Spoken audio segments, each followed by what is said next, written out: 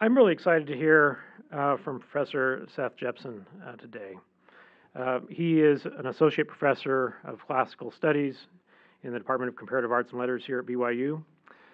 His research focuses on the performance of Greek and Roman theater and its modern reception.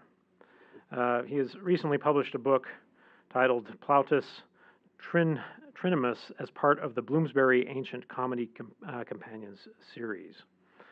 Seth frequently teaches Latin and Greek courses here at BYU at all levels, as well as general education classes on Greek and Roman literature, mythology, and history. The title of his talk today is What About Iphigenia? Reading Greek Mythology Through a Social Justice Lens. And we're very pleased that Professor Jeppesen is also a faculty research fellow this semester at the Kennedy Center and is completing research on this topic in conjunction with one of our faculty research grants. We will go today until about 1 p.m. At about 1:45, we will move to a Q&A period and invite you to participate in a discussion. Please join me in welcoming Professor Jeppesen.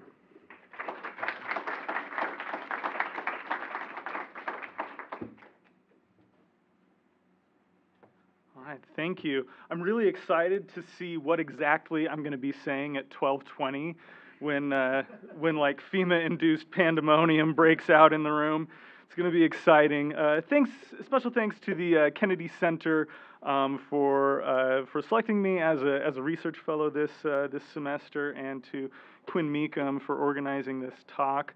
I also want to, as I start out here, I want to thank a couple people, my research assistant, Grace Wilson, for helping me pull this talk together. Thanks also to my colleagues in classics in Cal, and 15 years of mythology students at 2 universities for helping me think through the ideas in this paper. Also, thanks to Stacy Shaw and the MSW students in Social Work 623 class for allowing me to join them as an auditor this semester and learn more about social justice from a social work perspective. And the biggest thanks in that arena go to my wife, Janae, who, through her career in social work, has for many years given me fresh perspectives on very old texts. This paper represents the beginning of a book project that brings together Greek and Roman mythology and social justice. In particular, I'll be presenting material from the introduction and a chapter on criminal justice from this book. Since this is a work in progress, there are a lot of opportunities for new perspectives and different trajectories, so I'm eager to hear your questions and feedback afterward. But without further ado, let's head to the ancient Aegean. In 416 BC, in the depths of the Peloponnesian War between Athens and Sparta, the Athenians found themselves at an impasse regarding how to deal with the island of Melos, an erstwhile colony of Sparta that had nevertheless managed to retain its neutrality for nearly 2 decades as the conflict raged between the 2 regional powers. As Thucydides narrates events, the Athenians, relying on purely utilitarian reasoning, decided that even a neutral Melos was too much of a threat, and with the unassailable Athenian navy surrounding the island, they presented the Melians with an ultimatum: join our side and fight against Sparta, or be destroyed. After debate, the Melians offered to be friends with the Athenians, but foes to neither side. A fair offer, and one that should have appealed to the ideals of freedom and autonomy so important to democratic Athens. In response, the Athenians immediately attacked, and after the unconditional surrender of the Melians, they executed all of the adult males on the island and brought the women and children to Athens in chains to be sold off as slaves, later colonizing the island for themselves. Now imagine if you were an Athenian at this time.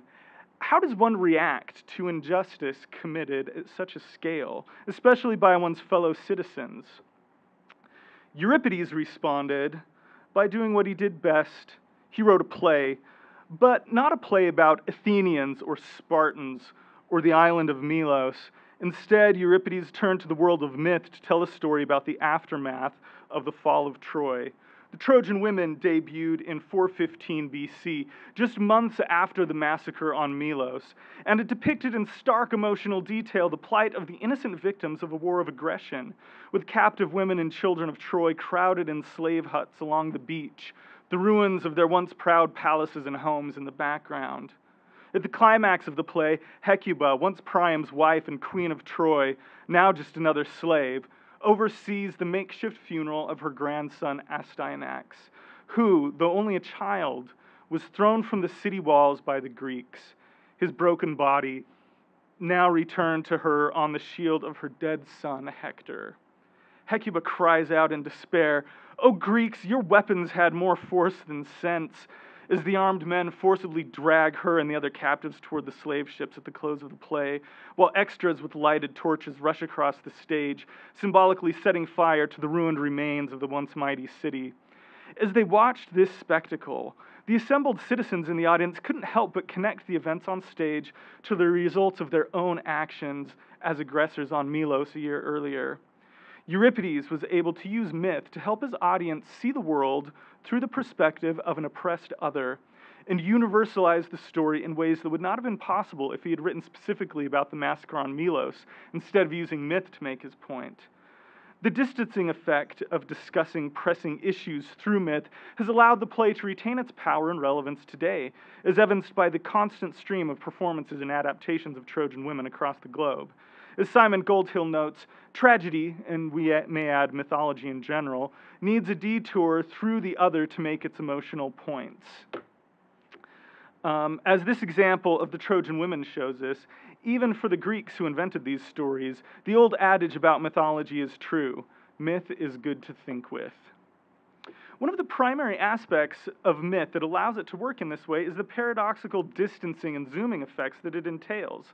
Since myths are set in faraway times and places, they provide distance from immediate political and dogmatic contexts that can inhibit people from genuinely engaging in politically charged topics, such as the vote to destroy Milos for the Athenians or the fairness of our current criminal justice system for us.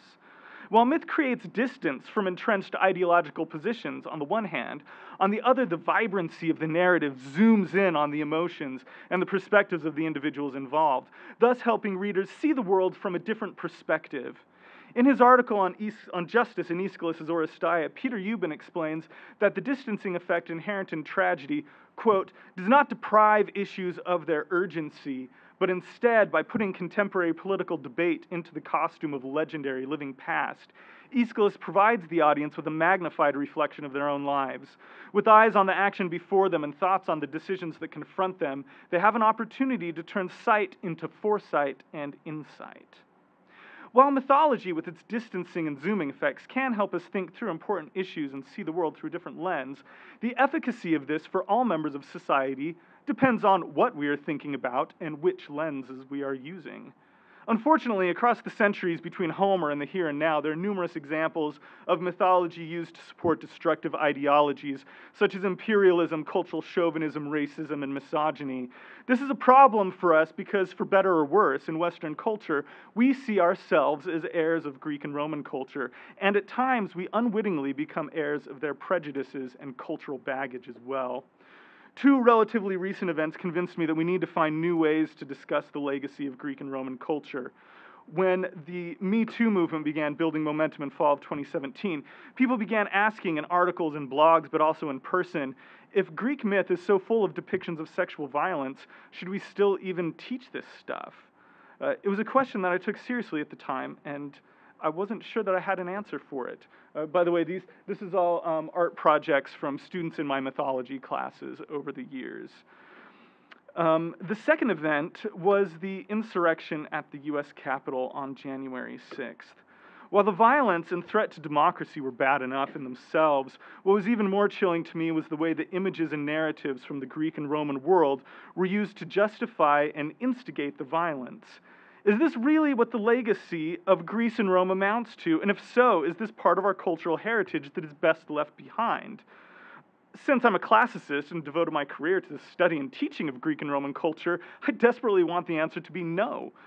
But I couldn't just go back to business as usual after these events. In the wake of all of this, in the winter of 2021, I came to the conclusion that if we don't like the ideologies that others are supporting through their use of Greek and Roman culture, then we just need to use myth to build something better, to both preserve culture and transform it in beneficial ways. And for me, the answer to accomplishing this was to turn to social justice. So what does it mean to read ancient literature through a social justice lens? Well, let's start with a working definition. Social justice is the practice of working toward equity throughout social systems, taking into account intersexual identities, including but not limited to race, ethnicity, gender, sexual orientation, ability, age, class, economic background, etc. Social justice accords dignity to all members of a community and creates a framework for them to choose their own way of life in pursuit of happiness. Now, there are pitfalls and potentials for prolonged debates in every word of this definition, and perhaps I'll talk about some of them in the Q&A, but for now I'd like to offer a few principles that guide social justice work, both in the community and in close readings of literature. Social justice is aware, equitable, communal, and active. The first of these principles, awareness, social justice readings are aware of the factors of identity, privilege, power, and oppression. They try to elucidate how societal structures often work through these factors to maintain injustice and imbalance. This sense of awareness includes an acknowledgement of the trauma that individuals experience as a result of oppression. Awareness also entails a commitment to listen to and believe members of subordinated groups and other victims of violence and oppression when they talk about their experiences, and a willingness to see the world through the perspective of the other. Social justice readings are equitable. The fair distribution of goods, opportunities, and privileges has been a locus of debate in discussions of justice from Plato to the present. In emphasizing equity rather than equality, we focus distribution on the needs of individuals in the community and the means for them to achieve fair outcomes. Or in other words, distribution matches needs, not status, privilege, or productivity. Social justice readings are communal in that they recognize that the attainment of social justice is not an individual affair, but relies on the cooperation of a diverse and supportive community. Discussions of justice from Kant to Rawls have focused so much on individual freedom of choice that in the insistence that our only moral encumbrances are those that we freely choose, we can lose sight of obligations that we have as members of a community. Michael Sandel writes, "With belonging comes responsibility. You can't really take pride in your country and its past if you're unwilling to acknowledge any responsibility for carrying its story into the present and discharging the moral burdens that may come with it." For Sandel, belonging to a community entails a certain moral obligation that we don't choose, but which are ours by virtue of our membership in that community, including obligations to make amends for injustices perpetrated by ancestors or compatriots. Looking at social justice through a communal lens can also draw attention to the realm of interactional justice, which involves how individuals treat each other in day-to-day interactions and is something that we have control over for ourselves and can also influence the behavior of others. It's a grassroots kind of justice that begins at the micro level in one-on-one interactions and then proceeds to the macro. And finally, social justice is active.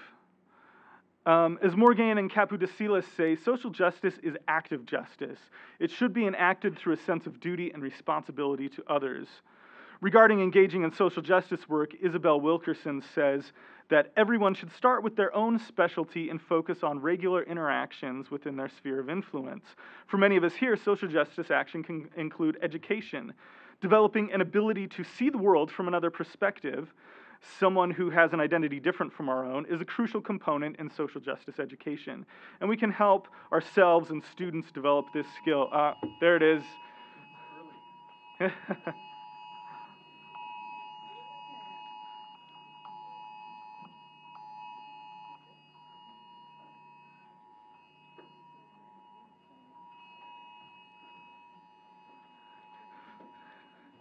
Yeah, I was really excited to see what I was going to be saying there.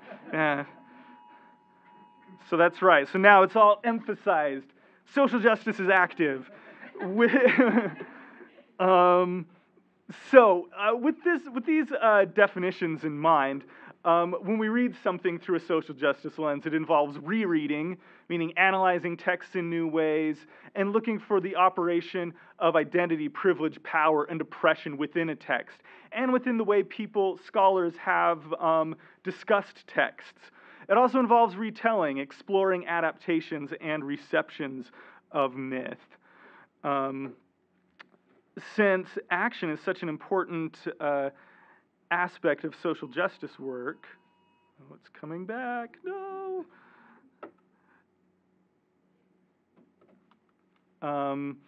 We can talk about obstacles to social justice that engaging with mythology can help us overcome. So some of these obstacles are system justification bias and a tendency toward pro-self and versus pro-social disposition. System justification bias is the conscious or unconscious motivation to defend, bolster, and justify existing social, economic, and political institutions and arrangements. According to system justification theory, all of us are motivated to varying degrees as a function of both dispositional and situational factors to rationalize away the moral and other failures of our social, economic, and political institutions. Fortunately, engaging purposefully with myth through literature and art can help us overcome these obstacles by encouraging us to see the world from a different point of view and helping us imagine more inclusive communities. This is something that I do in my mythology classes here on campus by using myth to have discussions about things like misogyny and sexual violence, refugee resettlement, equitable treatment of those who identify as LGBTQ, mass incarceration, and suicide awareness. Now, I'm not just going off script here and using myth in this way. There are good precedents for engaging with myth in this fashion. And we're going to talk about the work of Jonathan Shea and Brian Doherty's in relation to this. Jonathan Shea, in the 1980s, began conducting therapy groups for Vietnam veterans that employed reading and discussing Homer's Iliad. And he talks about these in his book, Achilles in Vietnam. Shea notes direct similarities between the experiences of modern combat veterans and the events narrated in the Iliad. Shea also argues that the performance of mythological tragedies was the principal means through which Athenians reintegrated combat veterans into the community. He argues we must create our own new models of healing which emphasize communalization of the trauma. We need a modern equivalent of Athenian tragedy. Brian Doherty took up this challenge when he began organizing table readings of Greek tragedy for active duty military personnel and their families, focusing on themes of injury, betrayal, and suicidality in Sophocles, Philoctetes, and Ajax. He remarks, Sophocles' plays emerge as a powerful tool, an ancient military technology designed to help those who'd been to war make meaning out of their fragmented memories and to evenly distribute the burden of what they brought back from battle upon the shoulders of all Athenians. After using Greek myths to help combat veterans, Doherty began thinking of what other audiences might be helped by Greek tragedies, which led him to perform Prometheus Bound for prison personnel and Women of Trachis for hospice workers, patients, and families. In doing this, he realized that what he found was multiple communities of people who wanted to face the darkness together and tell their stories. In other words, the power of myth to communalize and work through trauma is not limited to battlefield trauma, as Doherty's discovered. Reading and discussing myth can just as well be used to address trauma that is incident to the various forms of injustice and oppression that persist in society. So while ancient and modern uses of Athenian tragedy provide an entrance into working with myth in this way, the efficacy of myth to create and heal communities is not limited to the immediate context of Shea's or Doherty's work. In fact, Yuval Noah Harari, in his book *Sapiens*, argues that the human ability to tell myths, something unique in the world of animal communication, is what initially allowed humans to create successful communities of diverse individuals working towards a common goal. It's not a stretch to claim that myth can be used to help build a better community. Storytelling is part of what makes us humans. It's in our DNA, entrenched in our evolutionary past. Problems in our communities are related to problems in the stories we tell. If we want a better community, a beloved community, as Reverend King calls it, it's time for us to change the way we tell stories. In the time remaining, I'd like to engage in two brief, close readings that demonstrate this approach to myth. One is from Sophocles' Oedipus Tyrannus, and the other is from Aeschylus's Oresteia.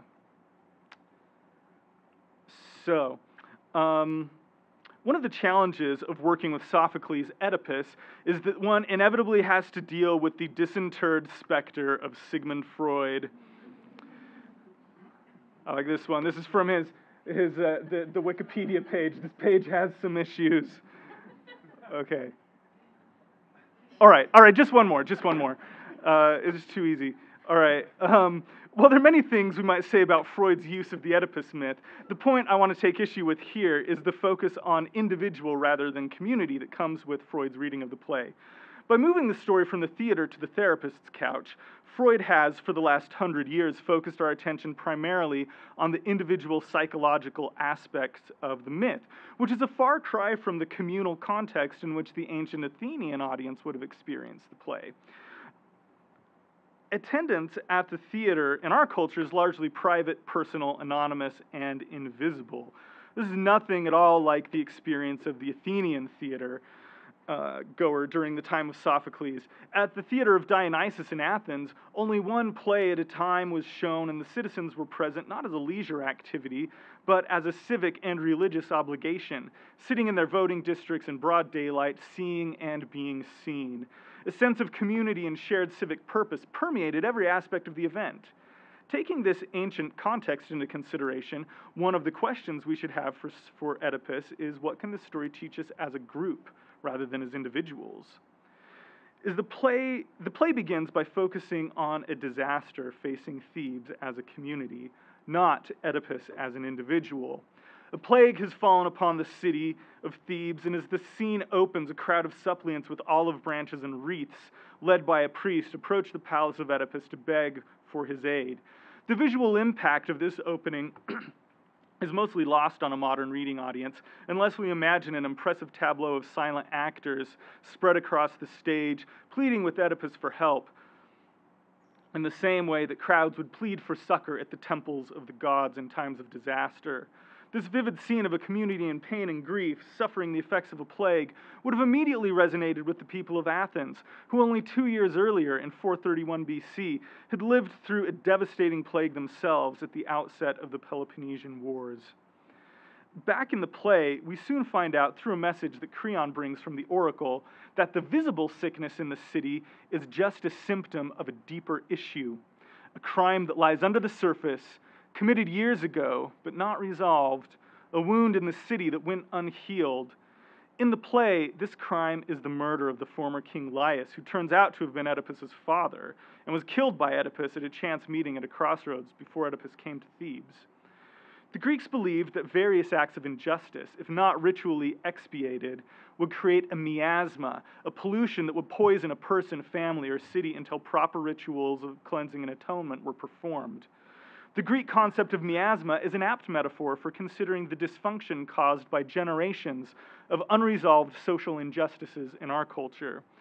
This opening to the play can lead us to ask ourselves, what unresolved acts of violence, what unhealed wounds lie under the surface of our communities? This could be wounds of colonial appropriation, destruction of native lives and cultures, racial violence, misogyny, ableism, homophobia, or any of the myriad other ways humans find to subordinate one group to another.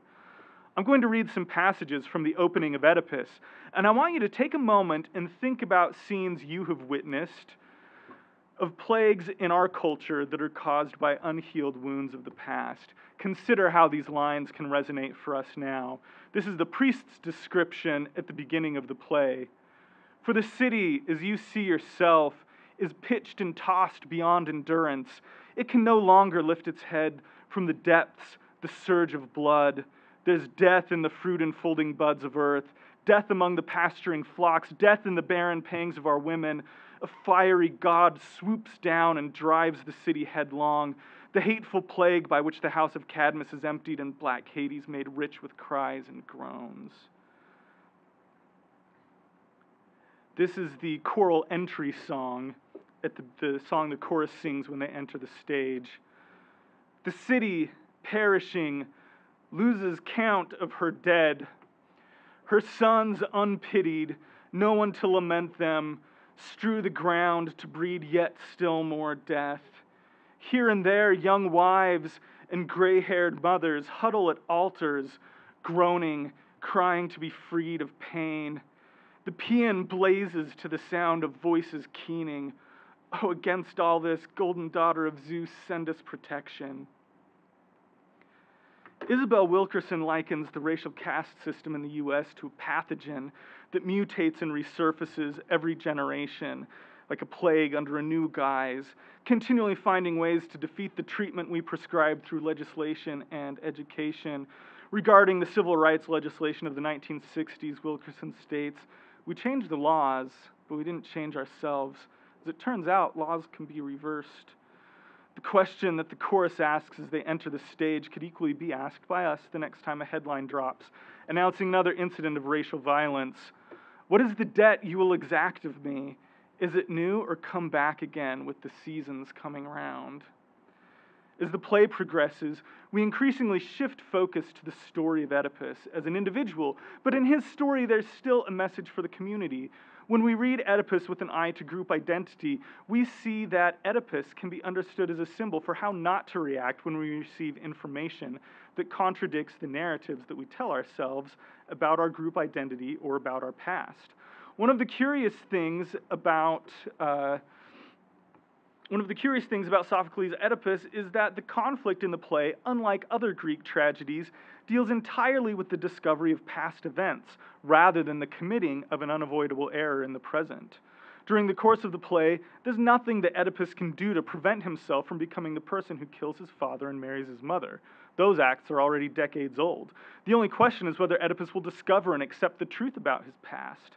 What strikes me about Sophocles' story is not the way that Oedipus continually reverts to the narrative of his past that he knows by heart, but rather the violence with which he's willing to support this narrative, which gets increasingly intense as the play progresses. When Oedipus encounters information that is new to him, especially the suggestion that his past actions and the privilege he now enjoys could be to blame for the problems of the city, he responds with denial and violence.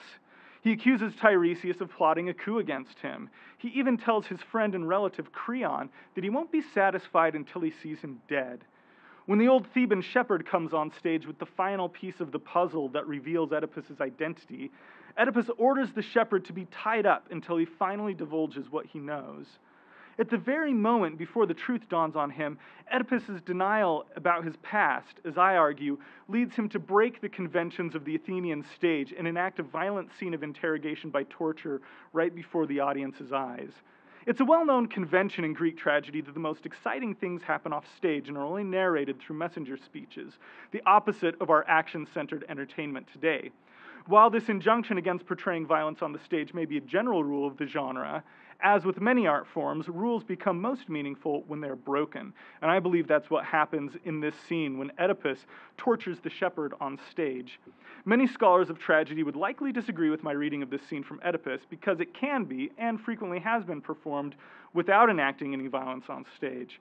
However, when it comes to reading ancient drama with its lack of stage directions, I'm a fan of believing what characters say they're doing in the dialogue, even if it goes against accepted scholarly wisdom.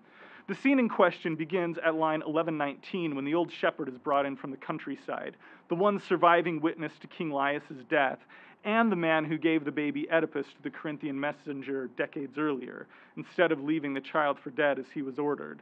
The shepherd knows who Oedipus is, and knows that he himself holds the key to revealing Oedipus as both the murderer of Laius and as the son of Jocasta and Laius. For obvious reasons, he doesn't want to divulge this information. In the first half of the scene, he provides only short, vague answers to the questions he is asked. At lines 1142 to 5, the Corinthian messenger asks if the shepherd remembers the child he gave him all those years ago, and reveals that Oedipus is in fact the child in question. When the shepherd hedges and refuses to answer the question, Oedipus lets his famous temper get the best of him and shouts, "If you don't want to tell me as a favor, you can tell it to me," while screaming in pain. The participle kleion, which I've translated as screaming in pain, can mean just to weep or lament, but it's also often used to describe the sounds people make when they're being beaten or tortured.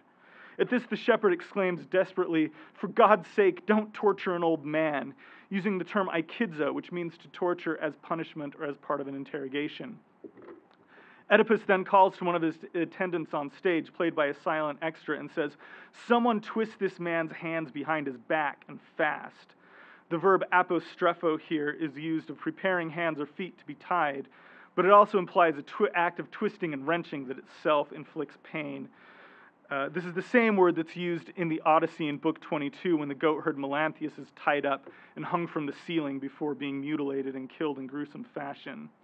When we take these philological details into account, Oedipus is clearly instructing an attendant to hold the shepherd while he interrogates him through torture. This scenario, unfortunately, would have been familiar to the Athenian audience. Athens was a slaveholding society, and the torture of slaves was a common occurrence. In fact, the testimony of an enslaved person was not admitted in court proceedings unless it had been obtained through torture. As the scene continues, Oedipus asks a series of questions, and the shepherd slowly reveals the truth one goblet at a time. Interspersed between the shepherd's answers are exclamations such as, "Wretch, why? What more do you want to know?" And "If only I had died that day," to which Oedipus responds, "You may come to that yet." When the shepherd begs, "For God's sake, master, don't ask any further," Oedipus follows with, "You are already dead if I have to ask you again." This exchange suggests that torture may soon proceed to murder. After all, we know Oedipus is capable of this, and the shepherd knows this best of all, since he, for decades, has carried the trauma of witnessing the killing of Laius and his fellow attendants years earlier. Eventually, the truth of Oedipus's origins spills out, and Oedipus rushes off stage to turn his blinding violence against himself. Whatever was enacted on stage during this scene would likely have only been a stylized approximation of an actual slave interrogation, but the language itself is enough to connect this moment to scenarios that the slaveholders in the audience knew quite well. At this final moment before his recognition and reversal of fortune, Oedipus's drive to discover the truth of his past, ironically combined with his inability to see that truth plainly presented to him, boils up in a flood of anger and denial that lead him to break the conventions of the theater in his desperate attempt to hold on to the narrative of his past that he knows, despite the overwhelming evidence against it. We can certainly see in this scene themes of identity, privilege, power, and oppression in Athenian society, and we can use these themes to draw lessons for our own time. Oedipus thinks he knows his own story, and he's willing to bet everything on it. James Baldwin, in The Fire Next Time, says, "Those who unwittingly perpetuate racial violence in our country are, quote, in effect, trapped in a history which they do not understand, and until they understand it, they cannot be released from it." This is precisely the problem that Oedipus experiences. He cannot be released from his past until he understands it, and when he's invited to do so, instead of doing the hard work of looking inside himself, he explodes outward in violence. We see such outbursts of violence again and again in our country. The myths of white supremacy, manifest destiny, and God-given dominion are powerful intoxicants that are hard to quit. While Oedipus does terrible things, some unwittingly and some not, it is important to remember that he is also a victim of generational abuse and dysfunction. While most people nowadays know Sophocles' version of Oedipus's myth, fewer people know the full backstory. The curse that the oracle pronounced on the unborn Oedipus, that he would kill his father and marry his mother, was divine retribution for a crime that Laius committed years earlier when he was a tutor for a young man named Chrysippus, the son of King Pelops. Laius abducted Chrysippus and sexually assaulted him, then returned to Thebes as if nothing had happened. He received the oracle about his own child, and when this happened, instead of trying to atone for his past crime, Laius tries to evade responsibility with more violence, mangling the feet of his newborn child and sending him to die alone in the wilderness. In effect, Oedipus and his entire household are punished for the crimes of his father. In our culture, are there ways in which we still suffer because of decisions or errors of our ancestors? Do we ever unwittingly do things because of elements of our cultural backstory? Things such as systemic racism, unconscious bias, etc. Do we, like Laius and Oedipus, seek to run away from the oracles that proclaim our collective faults, rather than repairing the original promises? We can't move on as a unified community until we address the wounds of our past and heal. And examples of truth and reconciliation processes in post-war Germany and post-apartheid South Africa show that communal healing is possible. Know whence you came, Baldwin enjoys, for if you know whence you came, there really is no limit to where you can go. This reading of Oedipus encourages us to be open to change and willing to accept responsibility and heal as a unified community. But where do we start? One such area I'm working on now connects Aeschylus' Oresteia with a discussion of the criminal justice system in the U.S. The Oresteia, if you're unfamiliar with it, was a trilogy of plays written by Aeschylus that tells the story of the household of Agamemnon, the general of the Greek army at Troy. After Paris had kidnapped Helen, and the Greek army was assembled to go to Troy to bring her home, the fleet was stuck at the port of Aulis by contrary winds sent by the gods. In order to set sail and begin the promised war, the gods required Agamemnon to sacrifice his daughter Iphigenia. To lure the young woman to the Greek camp, Agamemnon told his wife Clytemnestra that he had arranged a marriage between Iphigenia and the hero Achilles. When they brought Iphigenia to the altar for the wedding, instead of seeing her would-be groom there, it was just her father and his attendants waiting with a knife to perform the vile deed. After Iphigenia's death, the fleet was able to sail off to Troy, where the Greeks remained for 10 years before they conquered the city. In the first play of the trilogy, titled Agamemnon, Clytemnestra sets a trap for Agamemnon and kills him in the bath upon his return home, exacting revenge for Iphigenia's death. In the second play, Libation Bearers, Orestes, the son of Agamemnon, returns home from exile, and at the orders of Apollo, he kills his mother in order to avenge the death of his father. At the end of the play, a group of dreadful goddesses called the Furies rise from Clytemnestra's blood and torment Orestes for murdering his own mother. In the final play of this set, Eumenides, Orestes goes to Delphi to be ritually purified of the killings and then travels to Athens, where he becomes the defendant in the first ever trial by jury, organized by Athena herself, with the Furies serving as prosecutors and Apollo as counsel for the defense. Apollo argues that the Furies, whose jurisdiction is to prosecute kin murder, have no case since there's no blood relationship between mother and child. The mother, according to Apollo, only incubates the seed planted by the father. The vote of the jury is tied until Athena casts the deciding vote in favor of Orestes' acquittal, boldly proclaiming, "There's no mother who gave birth to me. With all my heart, I hold with what is male." When the Furies threaten to bring destruction to the land of Athens, Athena persuades them to accept instead an honored position as protectors of the land and released from their role as tormentors.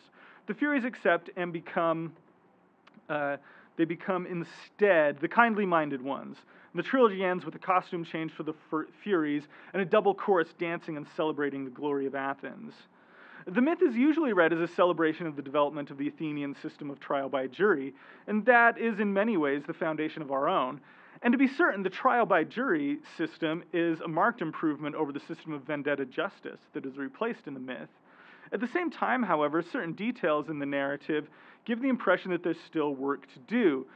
For starters, it's very clear that Apollo and Athena are biased in their administration of the court proceedings. Apollo reverts to rhetorical tricks and threats of violence instead of actually engaging in the argument of the Furies.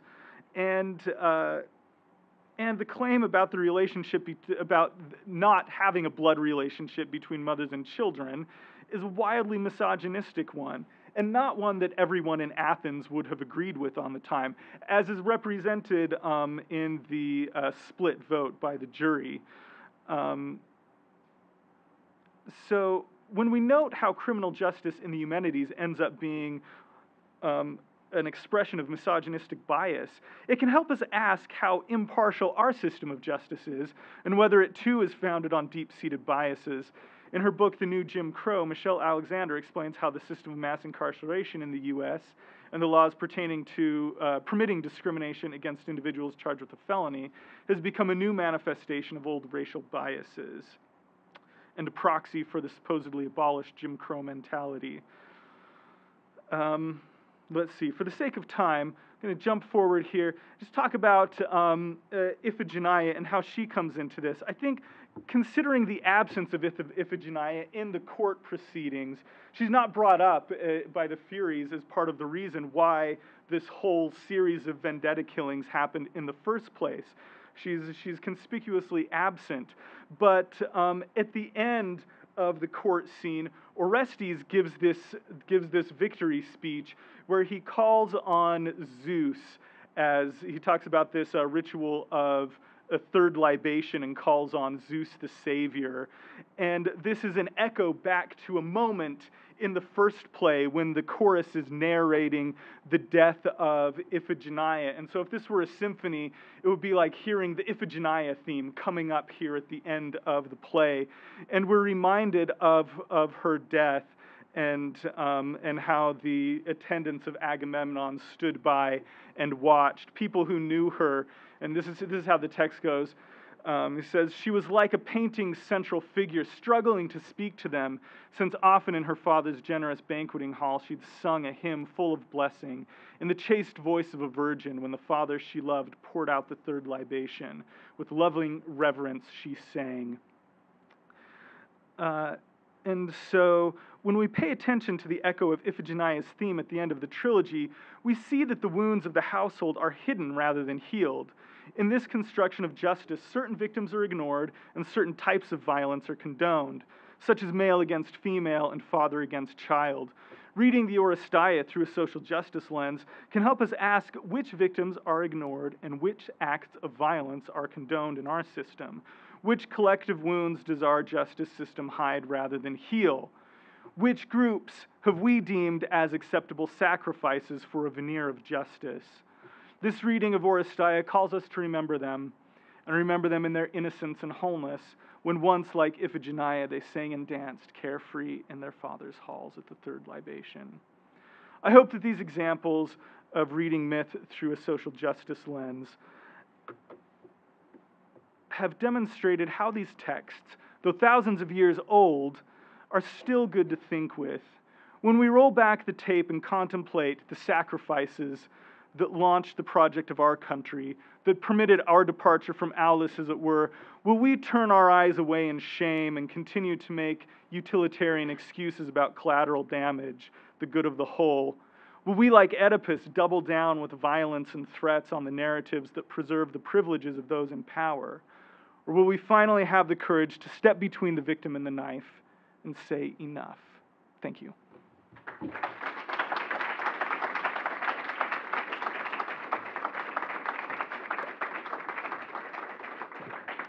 Thank you. That was really remarkably insightful. We will now turn to audience discussion. We have time for a number of questions. We will go until 1 p.m. If you do have a question, please just raise your hand. We have a microphone that will come to you. And we ask that you stand up and tell us just who you are, if you're a student, what you're studying at BYU. And we appreciate your participation. If you need to leave for 1 p.m. classes, you can also do so now. Yes.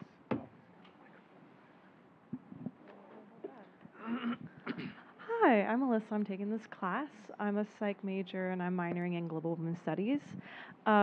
This is kind of have to do with this and more about like Greek and stuff, but I just started reading Emily Wilson's translation of the Iliad, and I was wondering how a woman's translation would kind of go along with this of viewing things through a social lens, how things have changed and what your thoughts of it are. Yeah, thank you. Emily Wilson does a great job with her translations, and actually the one line that I read from Trojan Women at the beginning of the play comes from her translation of the Trojan Women. I think one of the things that she does a really good job at is she's attuned to these like systems of oppression and like female identity in these ancient texts, and in her translations she brings out some of those aspects. And so things that, you know, translation is always such a tricky endeavor, but I can't think of any specific examples off the top of my head from her translations, but just in general she does a good job at paying attention to those social justice factors of of identity and oppression, and finding ways to address those in her translation choices. Yeah, thank you.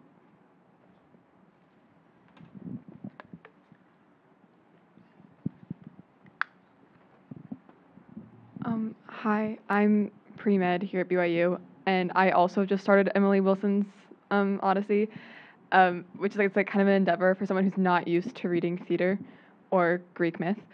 But I wanted to ask you, along the notes of the last question, how do you think that our understanding of myth is shaped by the people who are allowed to or not allowed to translate it? Because obviously, like, most of us don't speak Greek. Right.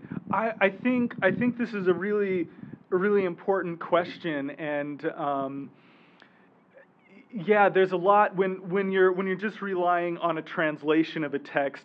There's a lot going on under the surface. So, like in my example from Oedipus, choosing to translate some of those words as like the word for like wrenching the arm behind the back, translating it in a way that shows the violence that's inherent in that. Some other translations will say like grab him and restrain him or something, be like a little bit more calm. And maybe not really show what's going on in the text.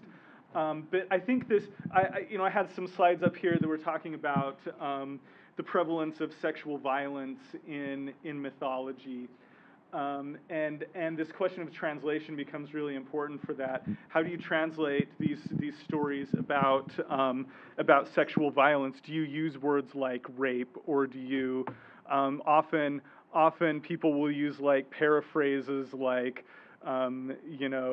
like Zeus loved her or ravished her, or like they'll say like they'll use marriage as well, and like that's not what's going on. This is a question of sexual violence. Let me see if I can open this up quickly here. In the longer version of this talk, I cut a bunch of stuff out of it. I had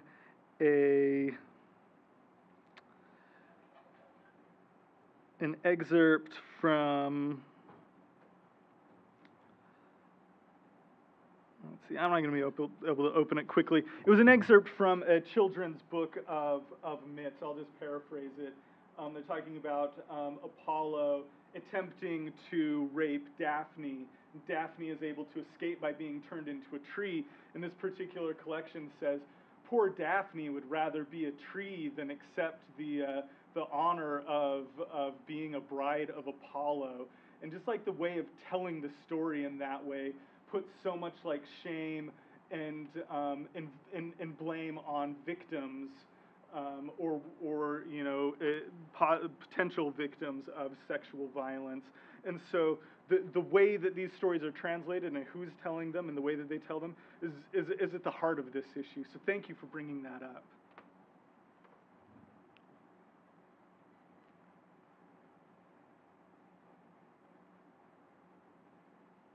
Are there other questions?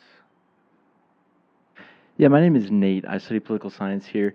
One question I have is when you're talking about some of those issues, specifically the appropriation by the far right of some elements of Greek and Roman mythology to justify or the violence at the Capitol, how can we, specifically to those, when we teach these things in schools, how can we emphasize the positive elements of this mythology and make sure to try to avoid the appropriation or corruption of the myths in education?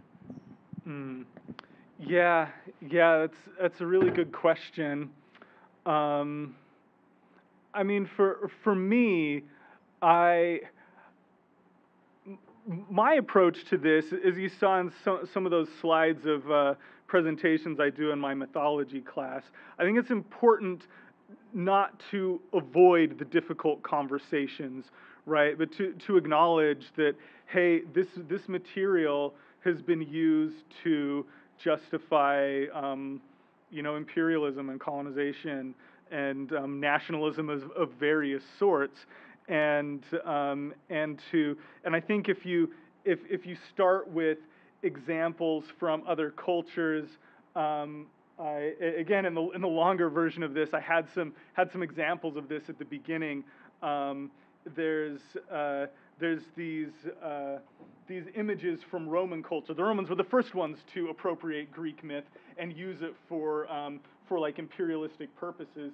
And there's this image of the emperors Claudius and Nero, but they're like put into these mythological sculptures of battles with the Amazons, and you have these defeated Amazon warriors that the emperors are like dragging off the battlefield, and they're labeled with the provinces of the Roman Empire, Britannia and Armenia. And so if you start with showing examples from another culture, like we can look at that and be like, that's messed up. Like, why are you using Greek myth to support this kind of violence? And if you that's one of the great things about the way that myth can provide like some distance for discussing these difficult things. If you look at that and say like, this is problematic, we shouldn't be using myth to justify treating other people this way, and then show images from the Capitol, then maybe people who would be more inclined to justify the violence at the Capitol might, if they've already been primed by looking at some of these other examples, think like, oh, maybe like any time we're using a narrative to justify violence against another group, we need to stop and rethink that. Yeah.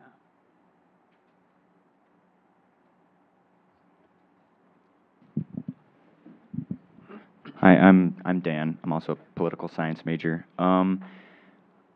I thought it was really interesting when you were talking about, or I think it was one of the slides where it was talking about how like the laws can change, but then won't necessarily change the situation. Yeah.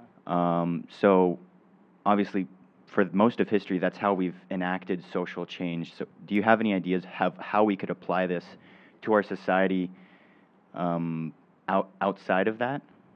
Yeah, well, I mean, passing legislation and doing these kind of reforms, I think, is a really important aspect of this conversation.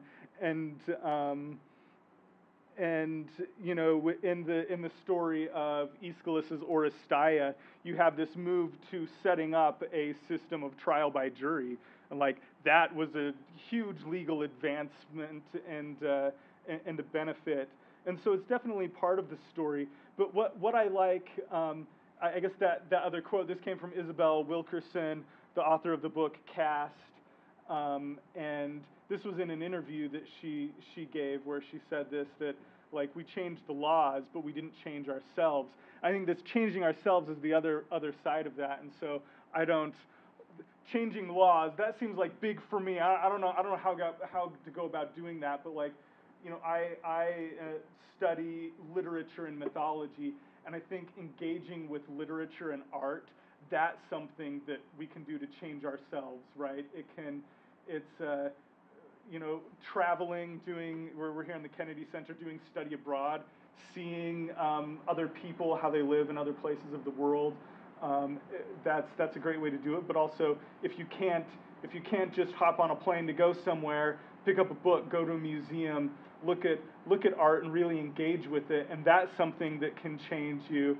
And a sincere engagement with the arts and the humanities gives you a love for all of the human family, and that's something that then changes that other side of things. Like, we can change the laws, but we also need to change ourselves and help ourselves develop this sense of care for all humanity. Hi, my name is Mackenzie. I'm studying art history here. So with art, is there like any way, like a lot of Greek art is like really loved in classical culture. So is there any way that like those sculptures of these myths can like help looking at like mythology through a social lens, or is there like not really a relationship between like art and that? I have in the presentation that I do on misogyny and sexual violence, I show a set of like 4 different pieces of art, 3 paintings and 1 sculpture that are all labeled The Rape of Helen, and see how we talked about how translation, you can present things in different ways. The way you present a story in art can tell the story in different ways. Whether does Helen leave with Paris consensually? If you know the movie Troy, right? Menelaus is a big jerk, and Paris is played by Orlando Bloom, and so of course Helen wants to go with Orlando Bloom, right? But how you depict these stories in art can change the way they're told, and sometimes you do have a lot of art based on classical myth that shows sexual violence or shows some sort of cultural chauvinism, depicts other peoples in a negative light, shows like Greek and Roman superiority over them. One of the things I really like for both literature and visual arts is reception, looking at how artists and authors today will take those and flip them around, do interesting things with them. One that comes to mind off the top of my head is Luis Alfaro's adaptations of Greek tragedy. He has one where he takes the story of Medea, and he tells this story, the title of his version is Mohada, and he tells this story of illegal immigrants coming to the U.S. and their experiences, and really cuts to the heart of some of the cultural chauvinism in the story of Medea, but like uses this story not to support that cultural chauvinism, but to fight against it in our own culture. I think we're just about out of time. Thank you all for your questions and your comments. And